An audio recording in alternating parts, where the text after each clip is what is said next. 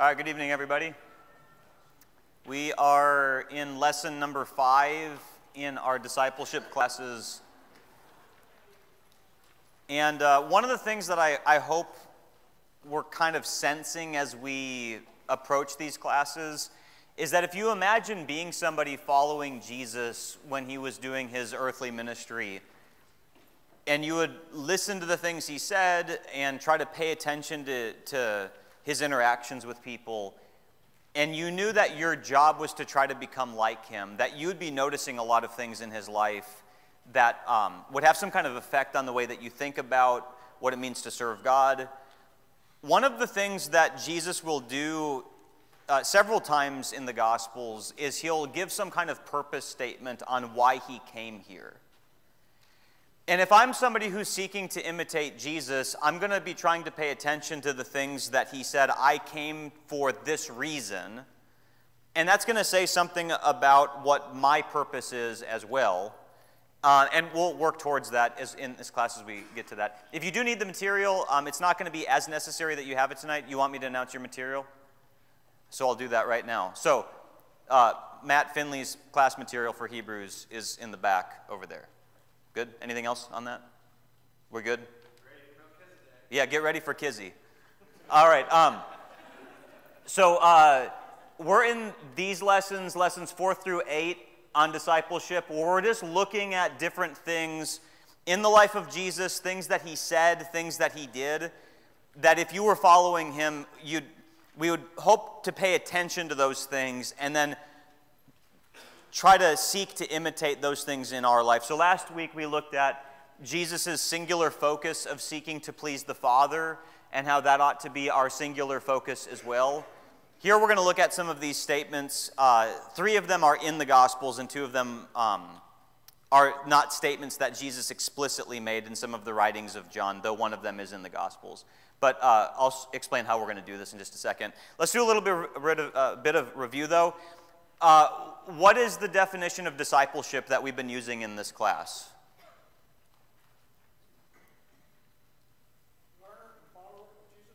Yeah, a learner and follower of Jesus, a learner who follows, a follower who learns. And the reason that we're using follower and learner is because sometimes we can maybe polarize those two things, where there's some people that just want to study, learn, but they're not as good at putting into practice the things that they're learning. And then there's other people that are like, let's just go do a bunch of good deeds, but they're not always the best Bible students. And so Jesus wants us to combine both of these things. And a true discipleship is going to be holistic in that way. What are some of the purposes of discipleship? Spread the gospel. In the definition of it, we already got the first 2. Learn from Jesus, become like Jesus, and then to reproduce after our own kind of like Genesis chapter 1. Jesus says that in the Great Commission to go and make disciples of all nations, baptizing them. The reason that we're doing these classes is, number 1, to cultivate a deeper resolve to follow Jesus, and to look at Jesus' life and let that be a mirror to our hearts and ask ourselves, do we really have the same kind of resolve that Jesus wanted us to have, and try to correct some of those things in our life that maybe aren't what they ought to be. But then be challenged by Jesus' example and then learn how to learn better. The last 5 classes are going to be about methods of Bible study.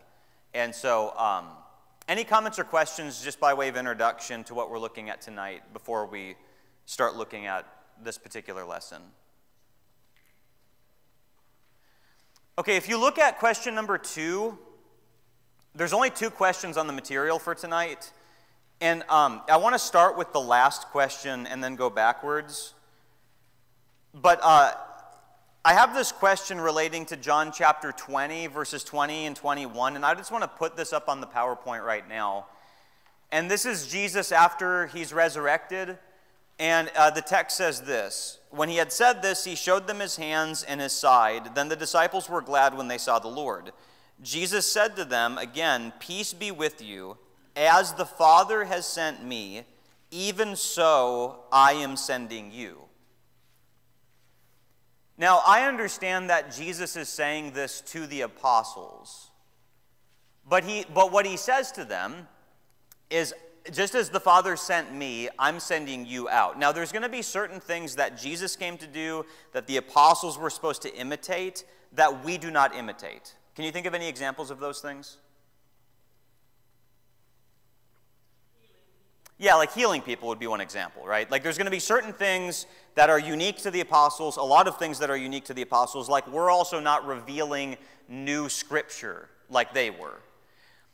But there's going to be a lot of things that the apostles were supposed to do as they looked at Jesus' example that we're supposed to imitate as well. So whenever Jesus says, I came for this reason, I came for this reason, I came for that reason, and then at the end of the Gospel of John, he says, as I was sent, so are you being sent out. In other words, the purpose statements of Jesus are going to say something about our purpose statements as well. And we're going to use that as kind of the foundational key to everything that we look at for the rest of this class. Do you guys have any comments or questions on that idea?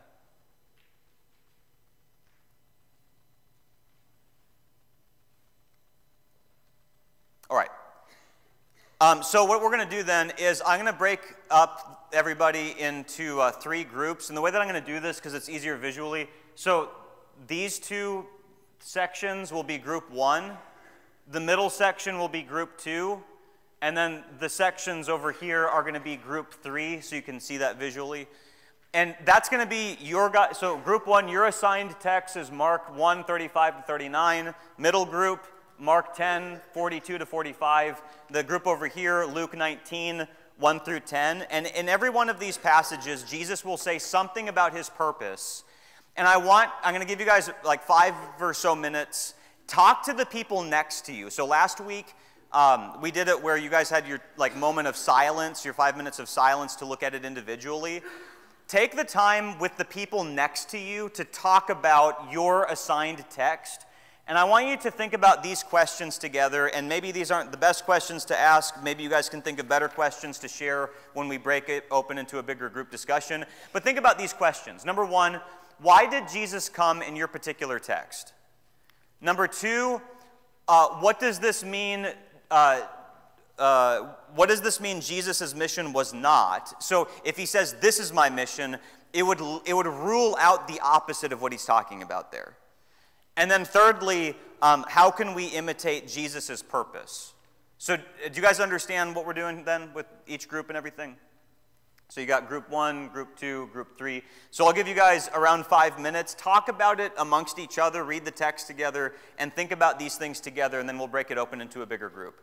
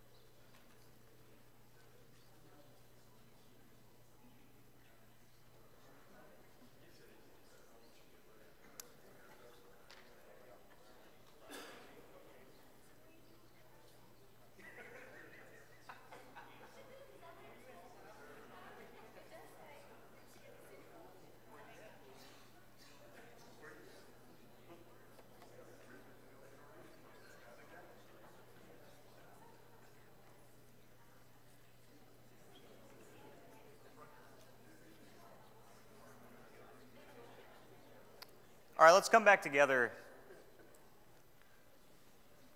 So let's just go through each group, and you guys can share whatever it is that you guys discussed from each group. But let's go ahead and we'll read the first text in Mark 1:35 to 39, and then we'll hear from this group first what they noticed together. And rising very early in the morning, while it was still dark, he departed and went out to a desolate place, and there he prayed. And Simon and those who were with him searched for him, and they found him and said to him, "Everyone is looking for you." And he said to them, "Let us go on to the next towns, that I may preach there also, for that is why I came out." And he went throughout all Galilee, preaching in their synagogues and casting out demons. All right, what did you guys discuss, group number one, with that text? He came to preach. Yeah, good. So he came to preach. And in the context, what is it that people are wanting Jesus to do? Yeah, Jesus the day before, like in Mark chapter 1, verses 32 to 34, he was healing a bunch of people. Jesus goes to bed that night at Peter's house. People are knocking at the door of Peter's house the next morning or something, and they have to do like the search party to find Jesus. And they say, "Hey, Jesus, there's a bunch of other people that would like to be healed. I think we should go back to them." And what does Jesus say? We need to keep going. We need to go to other places. So what is Jesus walking away from in Mark chapter 1?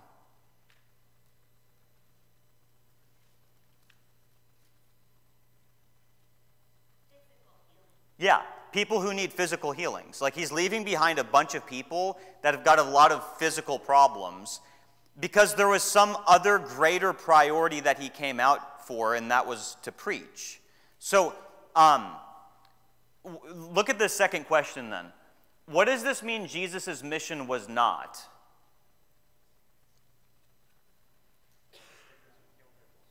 Yeah, it wasn't to physically heal everybody. Now, I believe that when our resurrected bodies are resurrected, it's going to be perfectly healthy and all those sorts of things. So the miracles, in a sense, are sort of like a sample that you'd get at Sam's Club of something greater that you could purchase.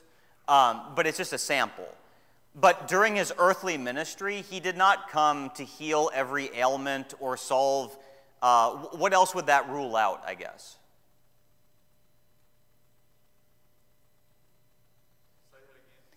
So if his mission was to preach, are there other things today that people say, well, this is what Jesus was all about? He was all about... that'd be the right answer. But what would be some things that people like attach Jesus to that he never said was his purpose? What was that? I think the way you fed people around him, like provided physical needs, food. Right, like the physical needs of people. He would do those things at times, right? What was the purpose for doing those things? They were signs. What was that? They were signs pointing to his office. Yeah, they were signs pointing to a deeper reality. That's why in John chapter 6, the next day that people are coming back for more food, he says, you didn't come out to me because you saw the sign. You came out because you just wanted your fill. And so it was supposed to point to a deeper reality. But here, can you imagine Jesus literally walking away? Maybe there's people that you can hear in the back, like in the town that he's leaving, like wailing and screaming and crying because of their physical ailments. And Jesus is walking away from it because there's something more important to do, and that's the preaching and teaching of the gospel. Did you guys have any other thoughts or comments on that one? I thought it was interesting that in verse 39 it said he was preaching in their synagogues throughout all in Galilee and casting out demons. So he was going to their places of worship, and I just thought that he was, and it could also be like a check-in, like how are you doing kind of thing, Yeah, and we saw him. You see him in the synagogues earlier in 1:21 to 28. He's going to different ones. He's still casting out demons. He's still doing some of that kind of work. But yeah, Jim. He wasn't distracted by other people's agenda. That's right. He stayed on point with what he was. Right. Like, can you imagine? Here's one of your closest disciples. You guys are still kind of getting to know each other, I know. But like, he's like, hey, there's a search party. We did all this effort to get you to come back here, and Jesus isn't swayed by what people want him to do. He's just like one-track mind, going to do exactly what it is that the Father's asked him to do in that regard. I remember when I was in college, I don't know if I've told this story here or not, but when I was in college, I took a political science class, and the teacher that I had was, he had a guest speaker to come and talk about a certain political persuasion known as Marxism. And the guest speaker was going on and on about Marxism. And I, as a new college student, I didn't know about any of these things. So I raised my hand and I said, "Where did you get your ideas from?" And he said, "Well, from Jesus."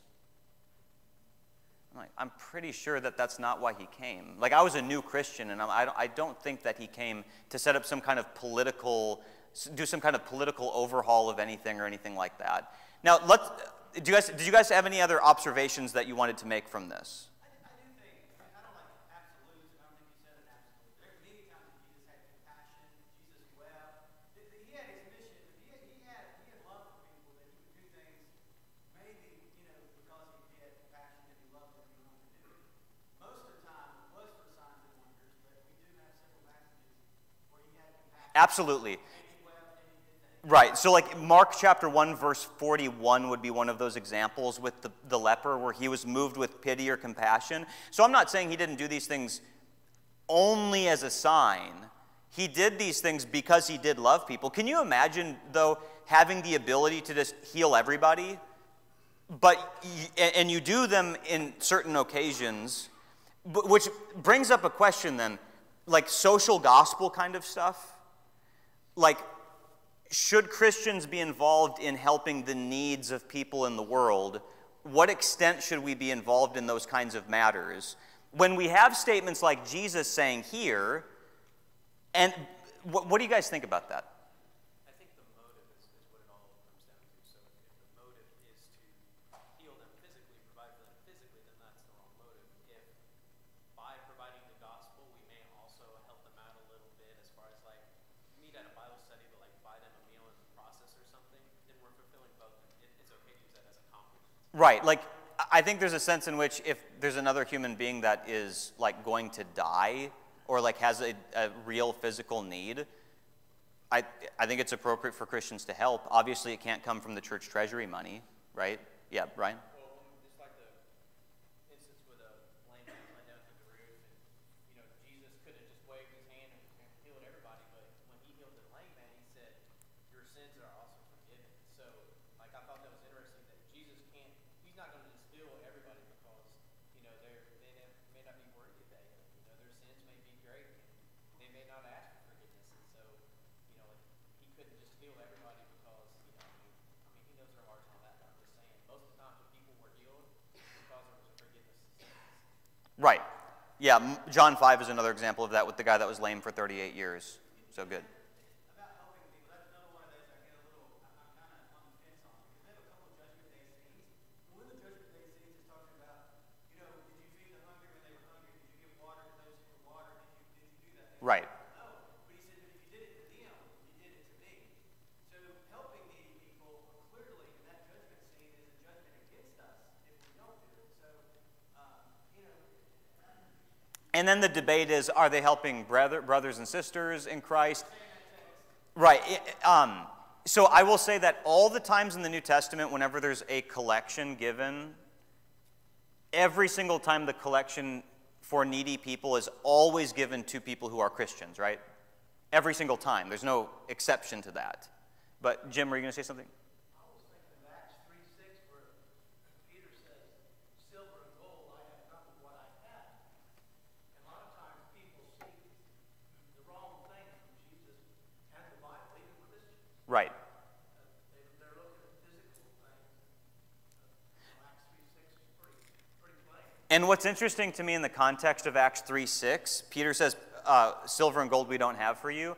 Well, what was happening in Acts 2:42 to 47? People were selling everything and distributing it at the feet of the apostles. Yeah, right, Peter, there's a bunch of resources you could go back and get. Now, I'll say this.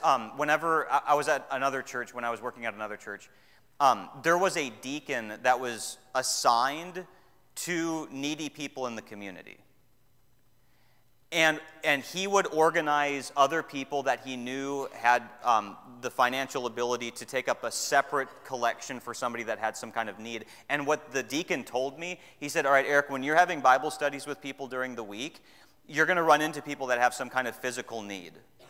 Your job is to just teach them the Bible. If they start asking for anything, give them my phone number, and I deal with that so that you don't have to get that muddied up with also studying the Bible. We make those two separate things. Your job is to just teach.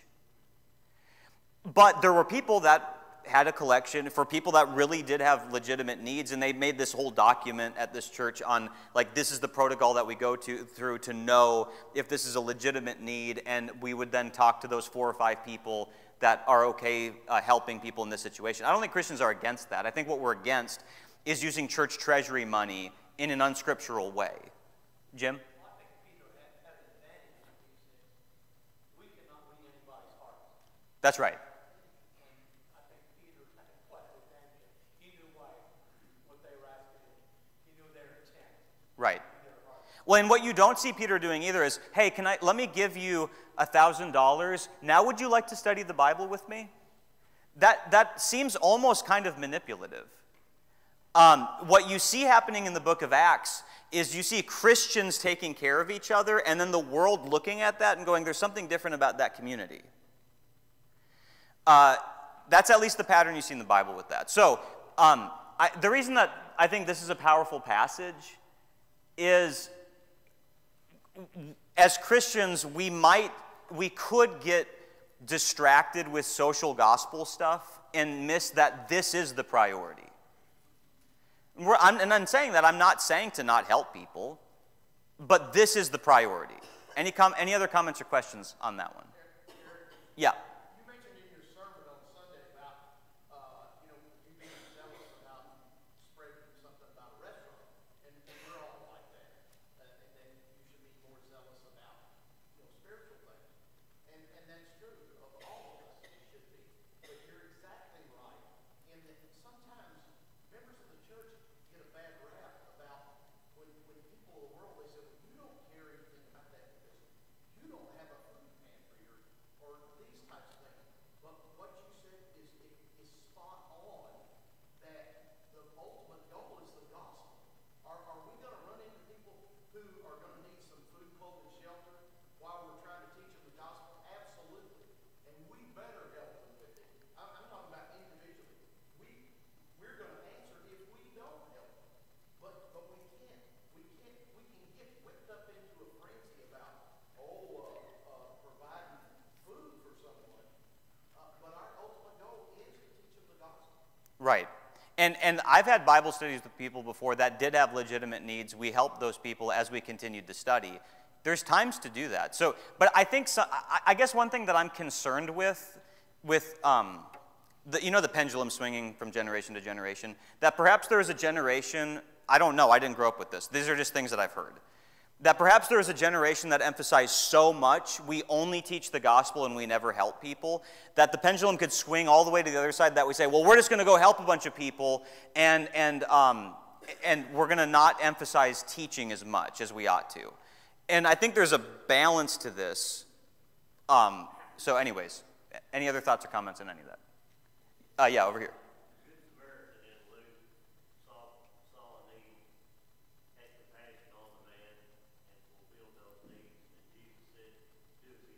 Right. Yes. And one question, yeah, okay. Well, okay, so because Mark 1 is closely related to Luke 19, there's some similarities and differences. Let me swing over to this group and see what they have to add with the story of Zacchaeus. Let's go ahead and read Luke 19, 1 through 10, and then we'll finish by looking at group number 2 in a few minutes here. But look at Luke 19.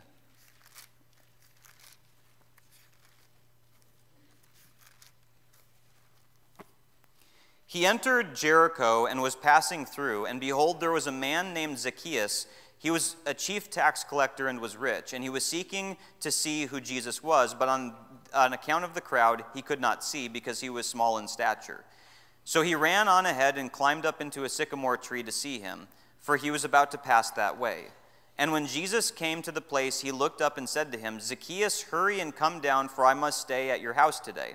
So he hurried and came down and received him joyfully. And when they saw it, they all grumbled, he has gone to be a guest of a man who is a sinner. And Zacchaeus stood and said to the Lord, Behold, Lord, the half of my goods I give to the poor. So look at, he's helping people. And if I have defrauded anyone of anything, I restore it fourfold. And Jesus said to him, Today salvation has come to this house, since he also is a son of Abraham. For the Son of Man came to seek and to save the lost. All right, what did you guys get in your thoughts when looking at this text?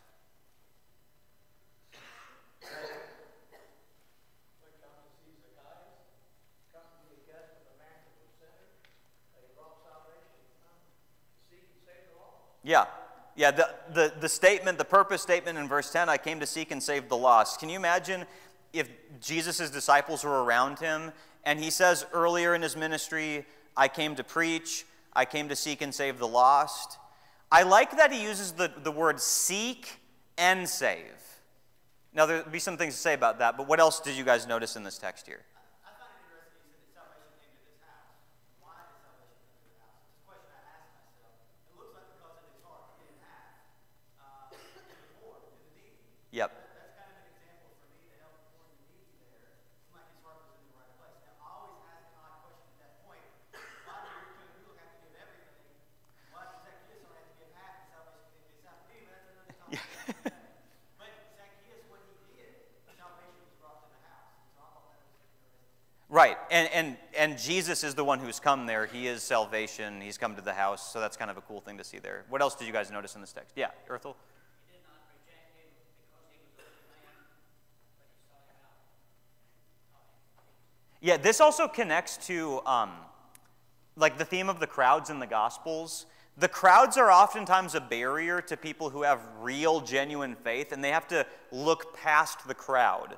The crowd could be like today, people who are not totally committed to Jesus, but kind of crowd up around him on Sundays, and like the hypocritical kind of people, or the people that are not really zealous.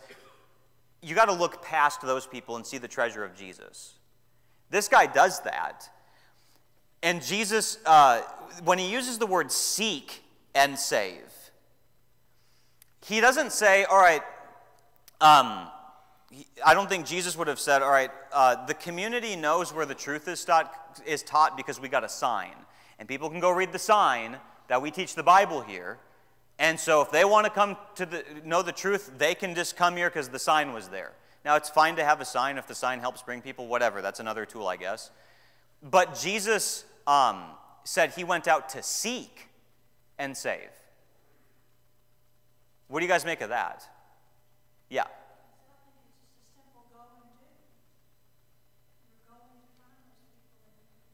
Right.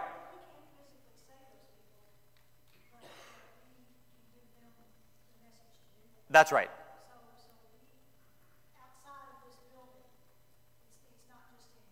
Yep, that's right. Very good. Good. So if Jesus came to seek and save the lost, what does that mean Jesus' mission was not?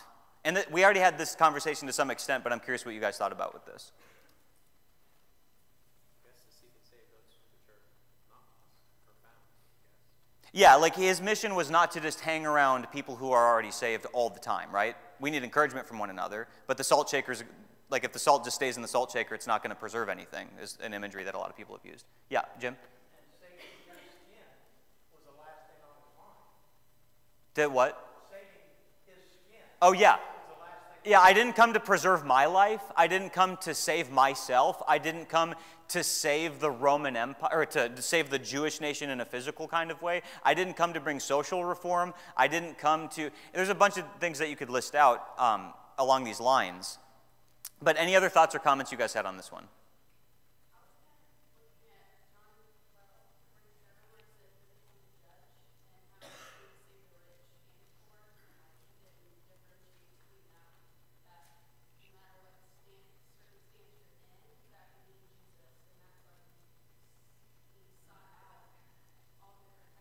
And here's a rich guy, right?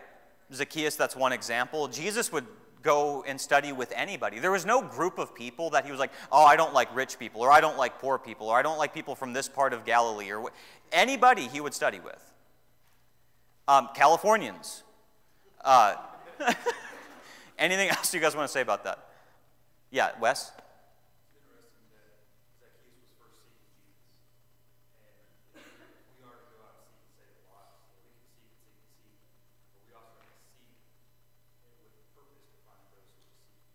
That's right. One of the elders at the church in California, like every time he led a public prayer, he would always say, God, please send us seekers. I'm like, that's a good prayer. I like that one. So, yeah, Jim?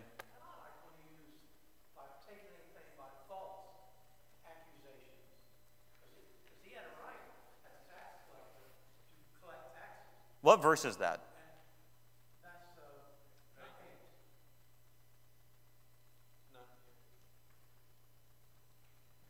What does your version say? It says, if I have taken anything from any man by false accusations. Like as if there's false accusations against him? Tax collectors were thieves, crooks, vile people, and stole. Yeah. It sounds like Zacchaeus was doing his job.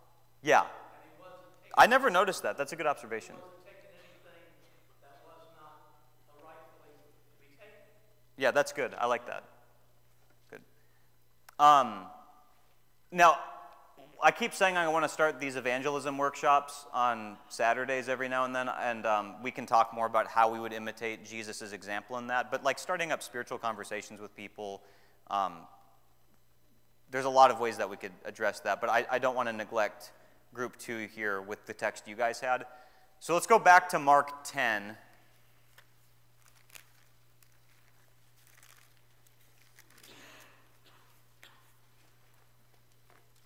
And by the way, before we leave group 1 and 2, or 1 and 3, one of the reasons that I think this is important to bring this up is because of social gospel kinds of things. I'm not against helping people, but the priority of the Christian is what? Yeah, the spiritual care of somebody. Yeah, David?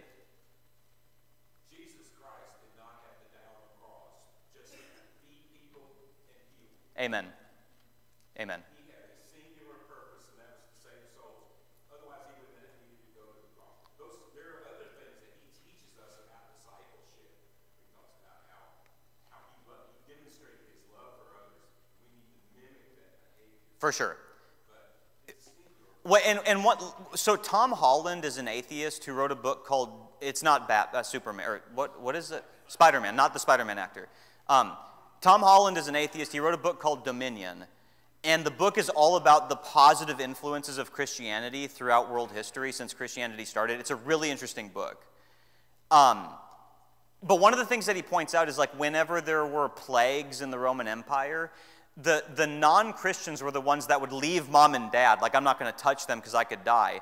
Guess what kind of people were the ones that were going and aiding the poor and the sick and sometimes getting the same sicknesses? They were the Christians. Or the way that they would abort kids back then is the baby would be born and they would throw them into a ditch. Guess who the only group of people were that started en masse saving those children? It was Christians. And nobody had ever seen that kind of care or concern for people in world history. And so the teachings of Jesus to love other people and to seek the preservation of their life was something that's left a lasting imprint on the way that our society today thinks about morality and helping others. And so, yeah, if you're a Christian, you'll obviously, like if there's a baby dying on the side of the road, of course you're going to go and save that baby. And when people are not used to that kind of thing, it's going to make a big impression, right? So if you're a Christian, yeah, like when the tornadoes came through, there were people that were donating generators for people. If your neighbor needed a generator and you had the money to give them one, but they weren't a Christian, would you have got it for them? Yeah, like those would be good things to do. Like nobody's saying that that would be a bad thing to do. The thing that gets hard is when you're the one who has to do it. Are you willing to do it? Or are you just going to complain that we as Christians don't help non-Christians enough? Are you going to go do it? So, all right, group number 2.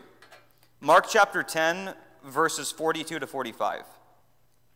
And Jesus called them to him and said to them, "You know that those who are considered rulers of the Gentiles lord it over them, and that their great ones exercise authority over them. But it shall not be so among you, but whoever would be great among you must be your servant, and whoever would be first among you must be slave of all. For even the Son of Man came not to be served, but to serve, and to give his life as a ransom for many."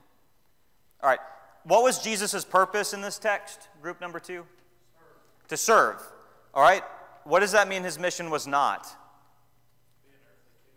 Yeah, to be an earthly king, to be served. Like, of all the people that have ever lived, he's the only one that had the right to be carried by people and have the big leaf as a fan back then, and then people like give me grapes, and then people would give. He's the only guy that ever had the right to ever treat anybody like that. Yeah. That's what I was going to say. What I read The leaf thing? Yeah. he was so much more effective by being a servant. He was the opposite of the leaders, the rulers, and the teachers of the day and of this day even. He was a servant, and that made him very effective. Yes. That's right. And so when we think of the word serve, we can oftentimes think about not what he said in Mark 1 or not what he said in Luke 19. Part of the way that Jesus said I was serving was by teaching and by preaching and by seeking and saving the lost. And so I came to serve. So if I'm following Jesus, and in this context, James and John are asking to sit at Jesus' right and left hand. Give us positions of authority and glory. And Jesus says, that's not what this is about. It's not about how many people are under you and how many people you influence. It's about how many people you're serving. He also said, you have no idea what you're asking. Yeah, you guys don't, yeah. Because on his right and his left hand when he was crucified, you don't want those positions. Yeah, so I hand back here.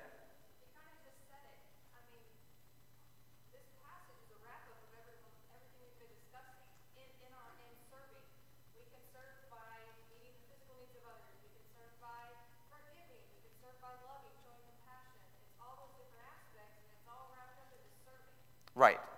So let's ask this question then. How can we imitate this today? How do we serve others? One of them we've already talked about. Like if you got a neighbor or somebody that's in need, and even if they're not a Christian, yeah, go help them. Don't use church treasury money for it. That's very clearly outlined for us in Scripture. But yeah, go. You can serve people in that way. What else could you do to serve people? You have to know what their needs are. Yes. You have to take interest in those people. Yeah, getting to that means hearing them out and not coming to people like assuming that you've got like this great understanding of everything going on in them. That means a lot of listening, which takes effort and energy to do that. Good, Wes? Well, we're using the analogy that for us to have freedom in Christ, we have freedom in Christ, we give those freedoms up and get slave to righteousness. Yes, good. You must be a slave of all. And so for us, it's our American freedoms, our freedoms endowed by whatever we think is other than our Creator. We can give those up so that we can be a slave of all. Good. There's certain things that we have the right before God to do, but if it's going to cause somebody else to stumble, or if I need to give up a weeknight to help so-and-so with something, like, are we willing to make sacrifices like that to help other people? Because that's what Jesus did for us, so we have every motivation to do it for others. What else do you guys think about this question? Yeah, Gerald? I just think one of the best ways to seek and save the lost is to actually live like a Christian. You know, like when you see like a shiny new car, or you see something really cool, you're attracted to that. You see it. As a Christian, when people look at us, and our marriages are good, our children Yep. are behaving, we're out helping others, we're doing this, we're doing that. People are going to look at you as a peculiar. Yep. And they go, wow, what's going on? And then when you say, hey, I'd like to tell you about it, or I'd like to study it, Right. they're going to know you're sincere, and they're going to take you seriously. Right. That's one way. So in my family, before Samantha and I were married, our 10-year anniversary is in 13 days. Before Samantha and I got married, there had been some divorces in my extended family, and then I was up next to bat. Like, I was the next one to get married in the extended family. And my mom said, I'm really not worried about you and Samantha. And I said, oh, why? And she said, I'm just not worried about you guys. I'm like, okay, well, tell me why. And she finally said, because you guys have God and a good foundation. Okay. So you see like why these things are working out this way. And so far, we're doing pretty good. So I still hate you, though. All right. That was a joke from a couple weeks ago. Any other thoughts or comments on any of these things we've discussed tonight? Yeah, Wes? Jesus Christ terms himself as the Son of Man. Even they call him Messiah, so he's not the Son of Man. Pointing back to Daniel chapter 7, when he takes his position in the ancient days. Yep. Here it says to him, he's going to be given dominion, honor, and kingdom, that all people will serve him. But how is he the Son of Man enact his kingdom? It's through service. That's very good, yeah. Yeah, there's all kind of connections there with Daniel, and he serves, but then becomes the one that served through his service that he did for other people. Matt? You've ignored your wife. She's on the Oh, I'm sorry, sweetheart. What is it, my love? I was just gonna say, when we talk about like the social reform and social justice, that if you just look at the book of Acts and you follow the life of the apostles, that they would have been the perfect people to receive social reform, social justice, because they were homeless, they were hungry, they were persecuted, but they didn't seek to try to reform that avenue to receive help. They just focused on like the greater mission, which would be to preach the gospel. Right. And as the message of the gospel went out and like valuing people made in the image of God, like that has had tremendous impact throughout world history. But it wasn't because that was the mission. So yeah, but you don't see that as like a big emphasis in the book of Acts, even though the Roman Empire was wicked and all that kind of thing. Good. Anything else? Yep. I think that the verses that say it's not the physician, the well that needs the physician, it's the sick. That's right. Did we talk about the Jeffrey Dahmer conversion in this class? We did, yeah. We're like out of time, so I'm trying to like stall for 10 seconds, so this is kind of awkward right now. It was fun doing this tonight. It was fun. So next week we're going to look at a case study in evangelism. So what we're going to do next week is just simply draw lessons, any lesson you can think of from Jesus with the woman at the well about seeking and saving the lost. Just any practical things you can extract from that text about that pursuit. But I really appreciate the good discussion that we had tonight. This was a lot of fun doing this.